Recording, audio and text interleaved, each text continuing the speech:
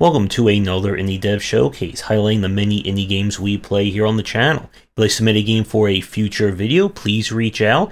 But otherwise, let's begin.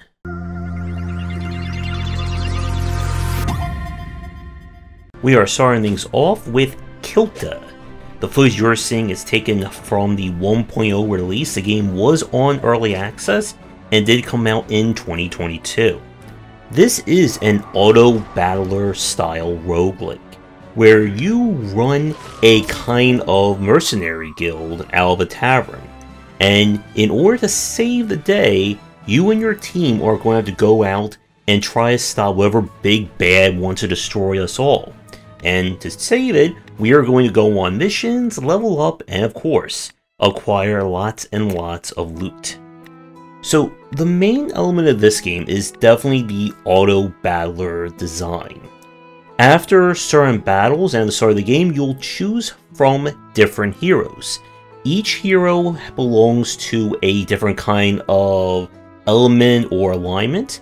They'll come with different affinities or abilities as well that you can choose from that will affect kind of their overall role, such as being more of a buffer healer, maybe this is more of a debuff support, that kind of thing. And it'll be up to you to figure out which party members you want to take, what ability kind of paths you want them to go down, and of course, what gear you want to give them. You'll acquire gear for completing certain missions, and you can buy some as well. And this is kind of like your main form of improving them over the course of a run. They will of course level up and gain more passive and unique abilities, but again, with this being an auto-battler, it is all about how you set up your party dynamics to win. Some characters will work better in different rows or different positioning, and you'll need to make use of this if you want to have any chance of surviving. So the general meat of this game I think is pretty well done. But it still falls into much of the same problem that a lot of these auto-battlers have, is that you're going to win until you don't.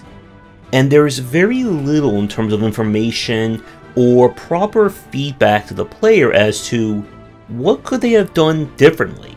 Should they have moved one character in a different spot? Should they have taken someone else? And again, because all your choices are going to be limited to each run, it means that a potentially bad choice you made, let's say for your first character, may not come back to haunt you until it's far too late to make any adjustments to it. So this is one of those games that you'll know very quickly if you are the right audience for it. If you're looking for a game that has a lot of input from you in terms of success or failure, this is definitely not going to be it for you. But if you are looking for another auto-battler / idle style game, I would at least give this one a check and see if it works for you. And now we turn to something that is definitely not as hands-off, and that is Rail Route, the story of Jozic. This is a kind of free expansion and more story-driven companion to the game Rail Route.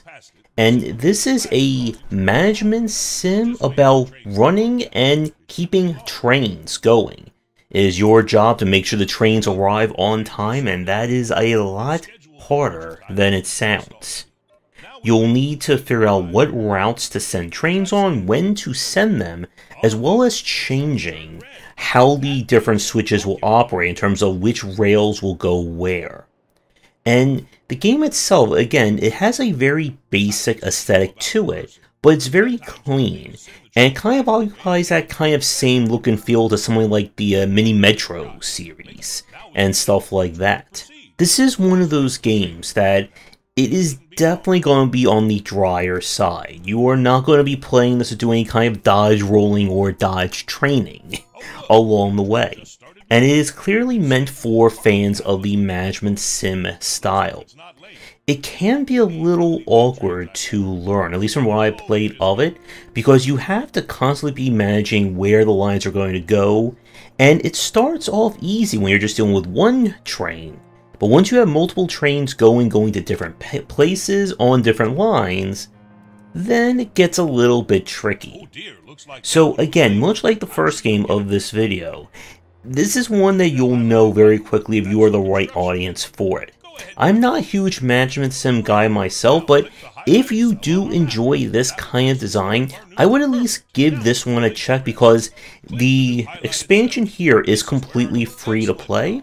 And if you want more to it and kind of even more stuff along with the management sim, then you can pick up the main game, which is just Rail Route. Now for something far less brain melty to learn, and that is Maggy the Magnet. This is from the same developer that we've played several one of their games for these showcases, and again, they kind of specialize in a lot of micro-style titles.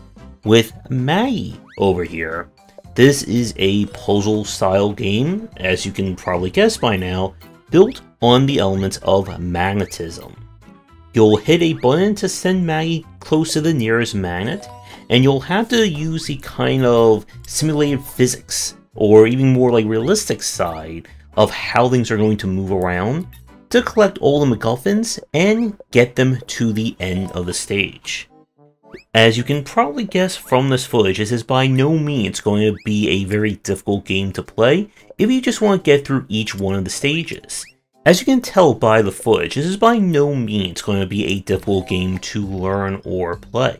If you want to go for all the MacGuffins and all the challenges, it will prove to be a little bit challenging, but again, this is one of those games that you'll know very quickly whether or not you're going to enjoy it, and if you are someone looking for kind of like a casual puzzle-ish kind of game, I would at least give this one a check. We now have Panic Mode. The footage that you're seeing is taken from early access and may not represent the current version of it. This is a puzzle game by way of kind of like the Sims or like theme park, theme hospital, that kind of, I guess, aesthetic. We live in a crisis-free world where unfortunately crises still happen. And it's up to us to try and get as many people alive and away from danger, and no matter what the situation may be. The kind of main element here is that you're going to set up various alarms and devices designed to detect as well as alert people about any kind of danger. Once they have been alerted, they will try and make for the nearest exit. All the while, well, disaster is going to be happening, and you are graded on how many people you get to safety. As the game goes on, you'll be introduced to more dangers, more sensors and notifications, and other ways of trying to get people alive. The concept here is really well done, and the puzzle logic itself, or the logic within the world, does make some sense here, as smoke and other alarms can be directed or moved around to let people know about, and I'm really curious to see how far things will go. If I had any issues with this one, is that at least from the levels that we played on stream, it does seem as if there is going to be like a quote-unquote best way to get things done, because you are limited in terms of the tools and such for each level. This is not going to be like a Zachtronics level of histograms of everyone having their own ways to get through it, but I like the aesthetics, and it's definitely a very different take on puzzle design. And if you're looking for, I guess, safety drill puzzle game, then definitely check this one out. We now turn to Star Valor. This is in the kind of 4X open universe style with that of an ARPG. And we've seen a lot of indie developers who've gone this route over the past decade. And Star Valor is definitely set up to be more, I guess, pick up and play compared to some of the other ones that we've seen. As the story goes, you have the entire universe open to you, a lone ship, and you're going to go out there and do whatever the heck you may want, interact with whoever you want, and try to build a life out in the universe. The RPG nature comes in with being able to level up your kind of character, get different perks related to different aspects of living in space.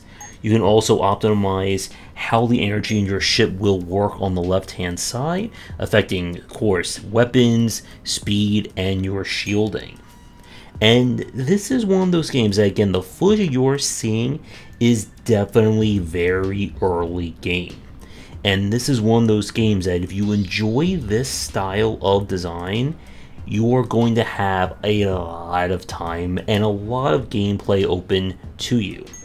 As I've said plenty of times before, the kind of go anywhere, do whatever you want style game doesn't quite interest me, just simply because I don't have the time to dedicate to a game of this extent.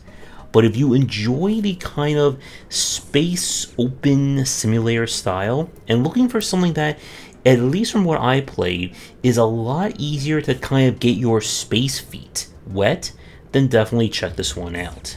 For the last game of our showcase, we have Lost Twins 2. The footage that you're seeing is taken from its demo, and this is a puzzle game in a similar aesthetic of that of like a Studio Ghibli style affair.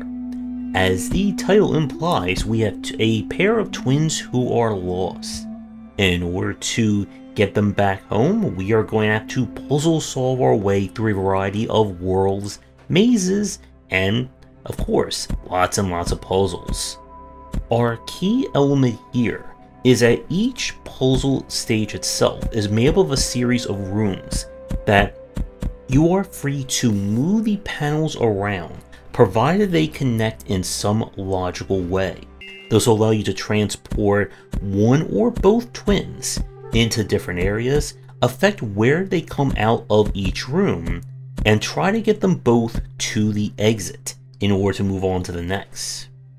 The story page describes this one as definitely being more for like everyone involved. From our time spent in the demo, the puzzles seem to be on the moderate side. I don't know how brain melty they are going to get in the finished version, but the aesthetic is certainly on point here. And with this one being a demo, it means that we really don't have a whole lot to go on from what we played. But if you're looking for another kind of puzzle platformer, and one that can be played by everyone, then this is certainly one to keep an eye out for when it is released. That's going to do it for today's video. Thank you so much for watching. Be sure to do the YouTubing stuff people tell you to do. If you're interested in more of my thoughts on design, check out my books wherever they are sold. Visit our Discord and Patreon, and come back for discussions on game design here, and on game wisdom, where you some of the art and science of games.